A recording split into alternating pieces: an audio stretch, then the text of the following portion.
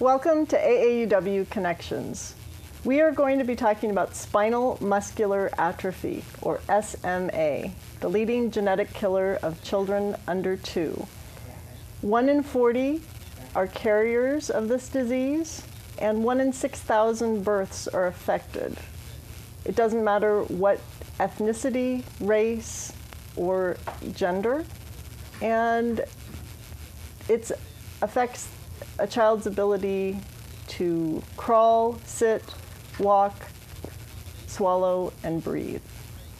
Joining me tonight are people who are personally involved with SMA.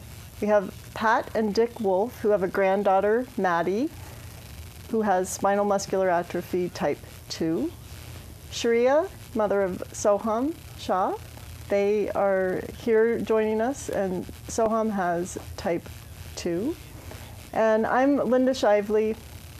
My daughter Jessica had type 1.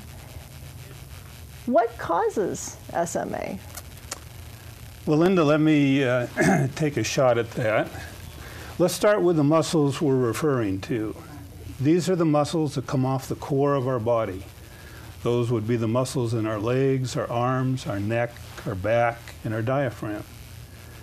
Now, like all muscles, these muscles are controlled by nerves. In their case, this nerve is called the motor neuron.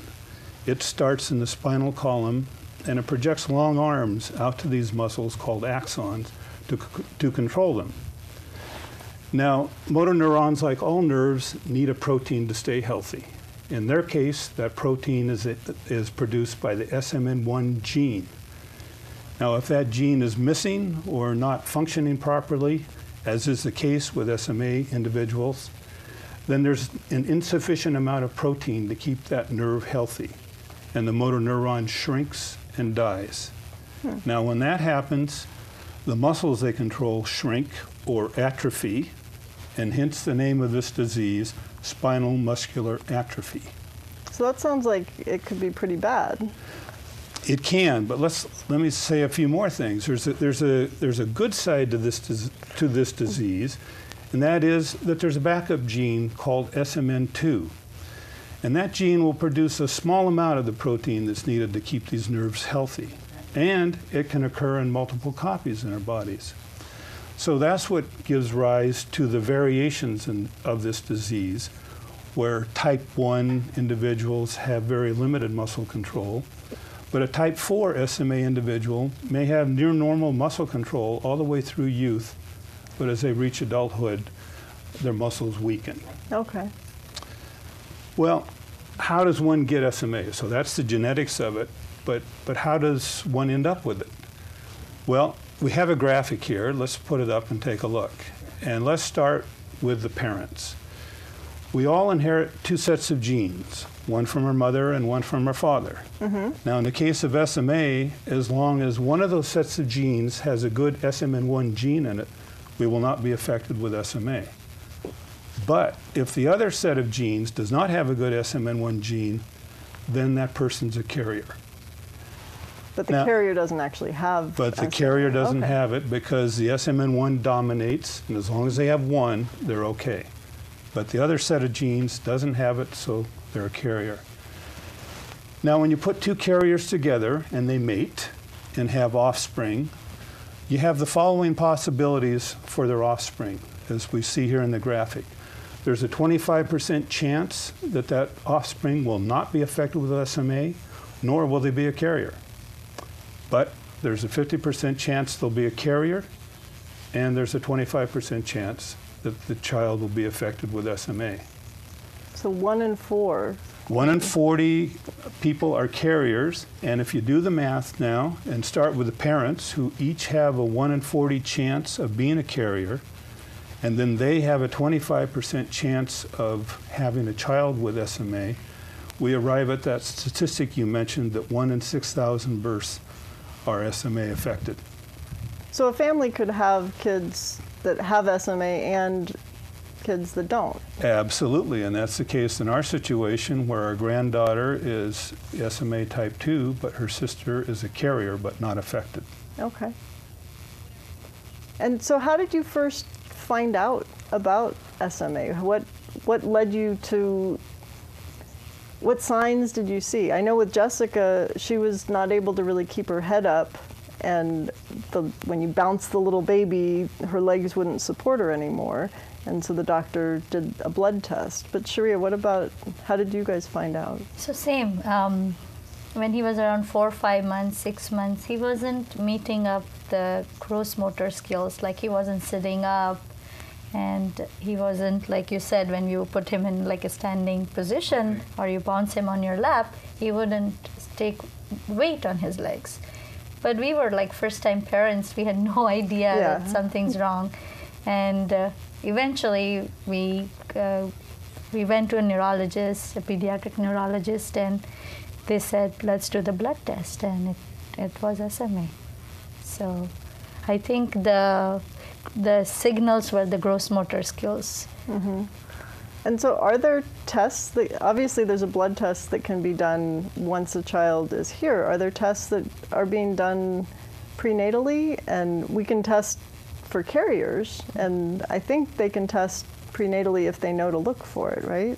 There are prenatal tests. Yes, that's correct. One of the issues with SMA is, since we don't have a cure, most states don't do the testing because there's not a cure, and so it's not covered. But. So if you know that you have it in your family, then you can get tested for it, but otherwise you probably wouldn't. Right. Okay. Well, obviously Soham is a lot older than 2, and when did he start driving around in his power chair? So when I was about 5, I started to move my power chair, but I did not really move my power chair. I usually just sat in the power chair like a normal chair. But my dad put leaves on the ground, and then when I saw those leaves, I started to crush them. So Dad would go to the other neighbor's house and grab a bunch of leaves, put them on the ground, and wait for me to crush them all. That's correct. Soham, actually, he said he started when he was 5, but he started way before that. He was around 2, 2.5 when we got the power chair, and he wasn't too motivated to drive.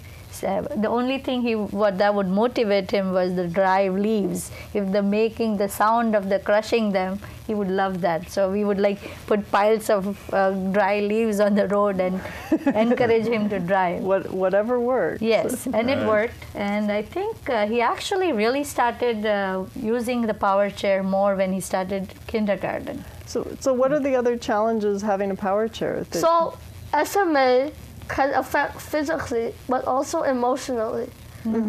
She's asking first about power chair challenges. So do you have anything special in your house? Or Yes, we have something called potty chair, where instead of going on a normal toilet, we go on something called the potty chair, which drags onto the toilet. You want me to explain that better? No. So what he's saying is because of the mobility issues, there are a lot of challenges, and our house we're very blessed that it's accessible. We have ramps in the house, and a roll-in shower where he can just roll in to the bathroom and have a shower or shower chair. So those are some of the things. But your question was challenges. And accessibility is a big challenge everywhere. In home, we can address it because it's in our control, but when it's outside in the public places, that's easy too because most of them are accessible.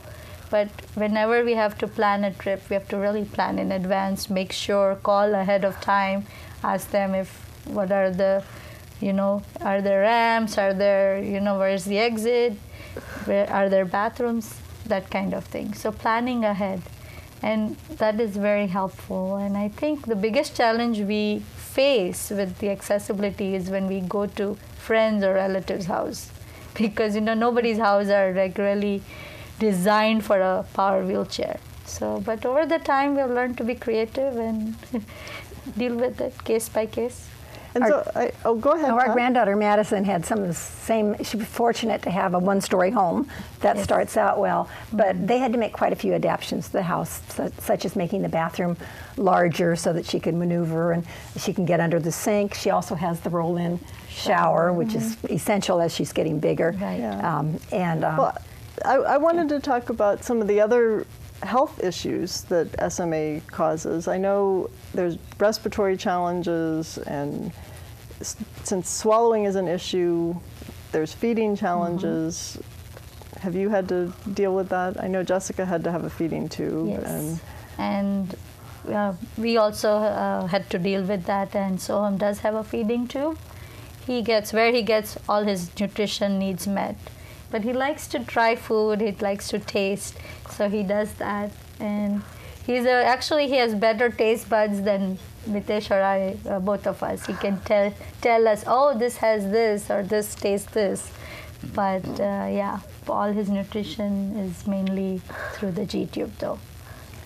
Madison doesn't have a G-tube. She's able to eat and maintain her strength.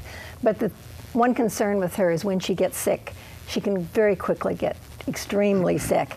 A slight cold can go into pneumonia, hospital stays, ICU, and those are really scary times for the family. I mentioned earlier that these muscles one of them are the diaphragm. And SMA individuals don't clear their lungs as completely as we do. Right. And so that makes them susceptible to pneumonia. So colds can move into pneumonia quite easily with an SMA individual. And they're not able to cough to clear the secretions. Correct. So they have all sorts of special equipment to be able to do that. Yes, on a daily basis, not even when they're sick, actually. Soham needs, and he gets 2 breathing treatments every day, twice a day, on a normal day, to just keep it clean and keep his lungs open and free of secretions. So that's right. I mean, it's an extensive breathing treatment, yes. And with all of the medical things and hospital visits, do you do it all yourself, or do you have anybody that can help you in some way? Do you have Over the nurses? time, we have been fortunate. Initially, it was us doing everything, but now, over the time, we have found a lot of resources, and we do have some nursing help that is available. So it is out there, and you can get nursing through your insurance, so which is helpful. Well, Pat, I know there were some things you were talking about Maddie, and we have a video to show about Maddie that I think explains some of the challenges and joys that she's going through. And let's go ahead and show that now. In this video, Maddie is 6 years old. Yes, Maddie is 6 years old in this video. Speed. Mommy, dollies. Whenever she gets a chance, she's going up to full speed and going as quickly as she can. I really like to get around on stuff and not just sit somewhere and play. Now let's turn the go-go pets off. Getting to know Madison Wolf is easy if you can keep up with her. She's about the happiest, most social 6-year-old little girl you'll ever find. She loves to play with her friends. She loves to be on the go all the time. I guess if you teach somebody how to drive when they're 2 years old, they become a pretty good driver. At the age most kids learn to walk, Madison was diagnosed with spinal muscular atrophy. Ryan and Angel help others learn about SMA by involving Madison with everyday kid stuff, which sometimes prompts curiosity. Kids are very honest, and they have a lot of questions. And, we're very open. We tell them, ask her, she'll tell you. She'll always tell them, my muscles just aren't as strong as yours, and then moves on to the next subject. Ariel came and skipped. I think a lot of misconceptions happen just seeing somebody in a wheelchair, and you immediately think, oh, they may not be very intelligent, or they may not be able to do what you and I do. So it's fun just to watch her, because she finds a way to be involved with whatever is happening. That means you might find Maddie and little sister Ella involved in any activity under the sun. She has become the rollerblade queen. Her friends get on the rollerblades, and she becomes the driver. They ask if they can get their rollerblades on and hold on to my chair. They all grab onto the chair and go flying down the block. Swimming is something we all enjoy because she is really free. She can move around in the pool. Good job, you're doing it. You're almost at the other end. One activity she can't wait to tackle is MDA summer camp. She's been ready for MDA camp for 6 years, to be honest with you, and we're always kind of the countdown, you know, hey, 2 months and you're going to get to go to camp, and she couldn't wait, and we're very excited. And unfortunately, she got sick right prior to camp this year and wasn't able to go. A bacterial infection led to a collapsed lung and a traumatizing 5-week hospital stay. Without those individuals that we know through the SMA and MDA communities, I'm not sure how we would have made it through that stay. Mom, stuck?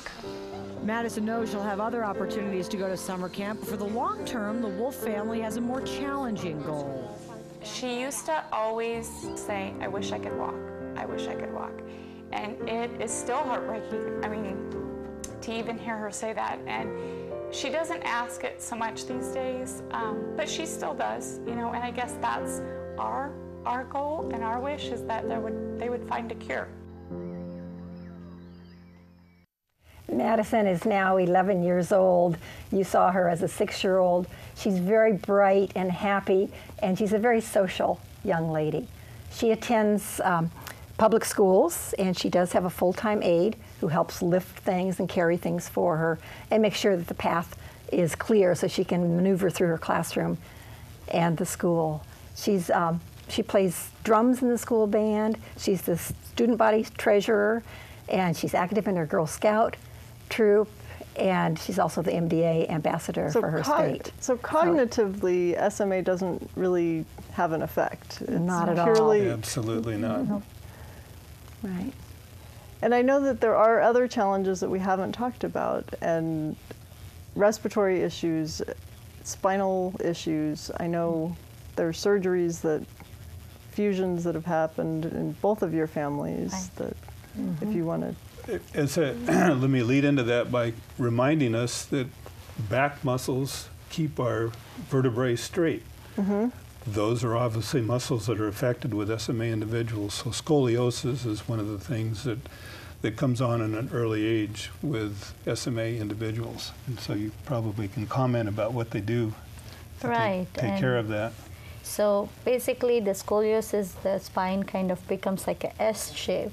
So and if we let it be that way, it will eventually affect the breathing. So to avoid that, there is something called, there are 2 different ways of kind of straightening the spine. Mm-hmm. And that helps kind of, they put rods in and to straighten the spine. So that helps with the, to making the posture mm-hmm. and straightening the spine, which helps with opening up the breathing and lungs, and it really helps with that. Definitely. Maddie, actually overnight she grew 6 inches after her surgery, so her headrest had to be raised that much. Wow. That's kind of a nice boost. And, but then, of course, that's how tall they are forever. Right. And, well, actually, Madison has growing rods. So every 6 months they examine, and they've already once extended the rods. So she will continue to grow. Okay. Yeah, it's a significant surgery to put the rods in, mm-hmm. but to adjust them, it's a very minor surgery. Okay. And what about hobbies and fun things? I know we just saw in the video Maddie doing all sorts of activities. So, what do you do dancing and? I like video games a lot. Video games? Mm-hmm. And I like to dance. What kind of dancing do you do? It's like Indian dance. Bollywood dancing, right? Bollywood dancing?